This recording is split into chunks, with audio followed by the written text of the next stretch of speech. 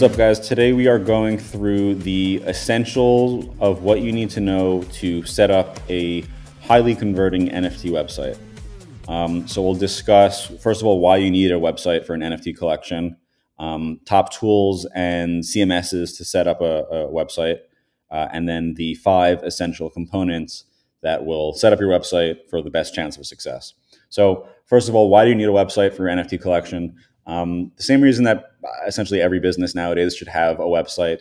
It's a place for people to find you, find resources about you. There could be links to other resources that you have. They can kind of just explain why people should be excited about what you're working on.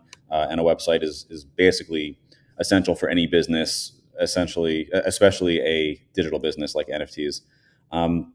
So top tools to use to set up a website. There's 3 main ways you can set up a website that I recommend for NFT collections. The first one's going to be WordPress.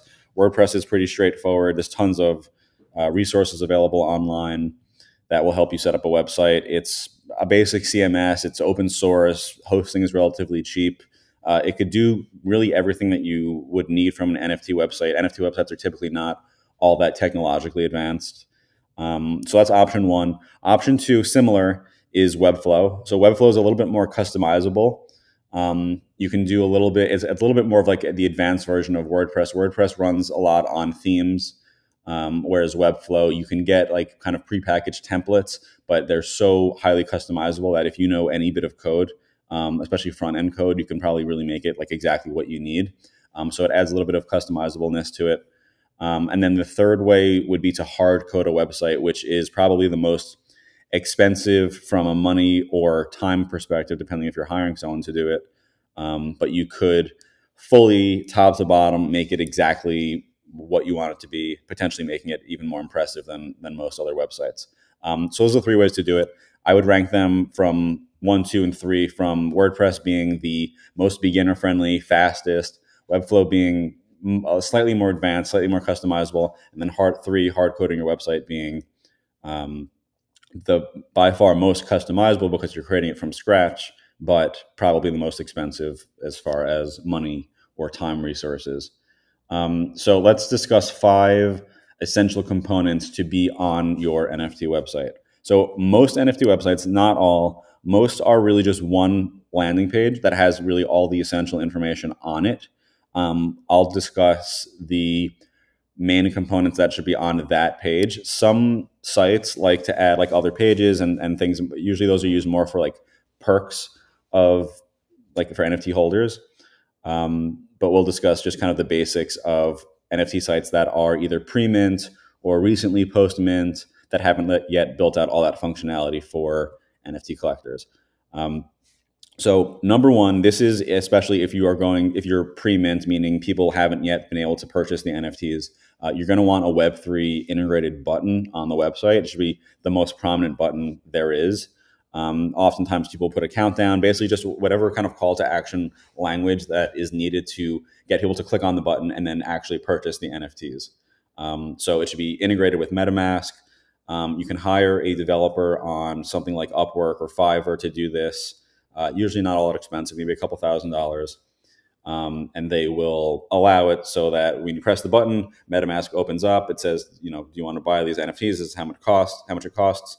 And then someone could either use their MetaMask wallet or their ledger, something that integrates with MetaMask to purchase the NFTs. So at the end of the day, we want to sell NFTs. This button makes that possible. Number 2 is the team. So teams, over the years of NFTs, it used to be really acceptable that teams could be like anonymous, meaning you wouldn't know exactly who's behind the NFT collection. Nowadays, people are a little skeptical of that just because so many of those anonymous teams, non-doxed teams, have rug pulled, meaning basically left their investors or their buyers for dead. So having a section that has the team, kind of talk through the credentials of the team, basically explain who is working on this and why they are the best possible team or group of people to make this actually successful. That's huge. It's huge as far as credibility, especially in a world that's so noisy like the NFT world. Number 3 is the roadmap. So when people buy NFTs, For the most part, the more advanced collections have a roadmap, which will really outline what is planned when certain milestones are met. And those milestones could be either a function of time, meaning like in Q2, we're going to host a yacht party for everyone that has purchased these NFTs, or it could be as a function of sold NFTs. So when 80% of our NFTs are sold, we're going to host a giveaway, and we're going to give away 10 NFTs to some of the people that bought the first 80%. Those are the two ways to do it. The roadmap just gives people kind of like a good understanding of where the team's head is at as far as how they're going to deliver value, and what really they're signing up for, and why they should buy NFTs. Like it's actually kind of huge.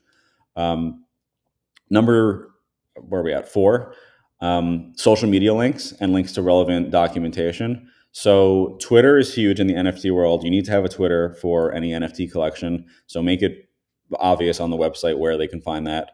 Discord is also huge. That's where NFT communities exist online. So we've done tons of content already on, and check the other videos and podcast episodes for this. But Discord is absolutely massive. It is essentially where the online community lives, interacts, speaks with each other, and that should be prominent on the website. Instagram, I would put as an optional link. And I say that because Instagram isn't necessarily, in my opinion, required for NFT projects. The organic engagement isn't fantastic. It's just not worth the time typically that Twitter is worth. But if you do have it, put it on the website, put it in the footer, put it in the header, put it somewhere in the main page. And number 4, as far as links goes, is OpenSea. So once the collection actually has been minted and you have an OpenSea page set up, you should put that on the website for 2 main reasons. 1, so people can go and buy them and see what the floor price is, see how many holders there are. Those are all important statistics to NFT investors. And number 2 is a really common NFT scam is to make fake collections that look like other collections. So if you have a successful NFT company, other people will try to trick people. They will set up an OpenSea page and collection that looks identical, has the same pictures, same looking NFTs, around the same price they'll try to mimic. And because of that, people will go to your website to find the link to OpenSea to be sure that they are looking at the true NFT collection on OpenSea.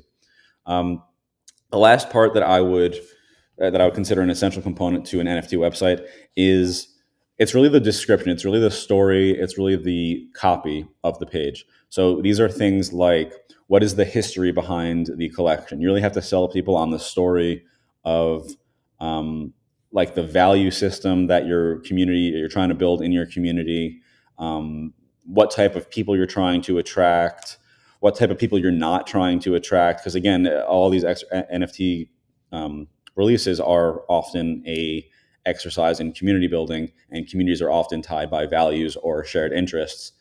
So it's wise to do that for an NFT collection, and just kind of tell people about what it is that you stand for. Similarly to the roadmap, they're going to want to understand as much as possible about the value that you plan to provide.